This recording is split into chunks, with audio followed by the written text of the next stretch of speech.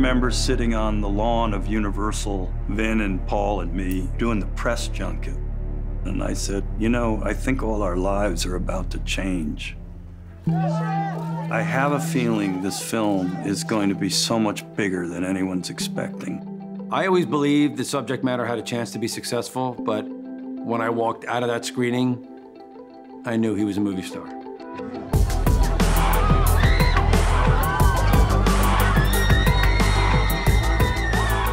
I'm enjoying it. I have a blast. I love my job. I get to travel.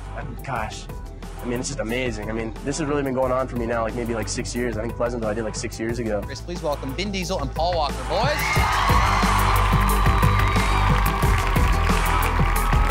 You know, I don't ever want it to end. I saw the transition immediately. I remember coming out of a Detroit radio station. Paul and I going on the sidewalk and saw a girl break down into tears that Paul was coming out of, and we looked at each other like, did that just happen? You are just like the hottest guy I've ever seen. Has anyone ever told you that? Yeah, what are you trying to do to me right now? You trying to make me blush or what? Ladies love you, Paul Walker. Oh, my goodness.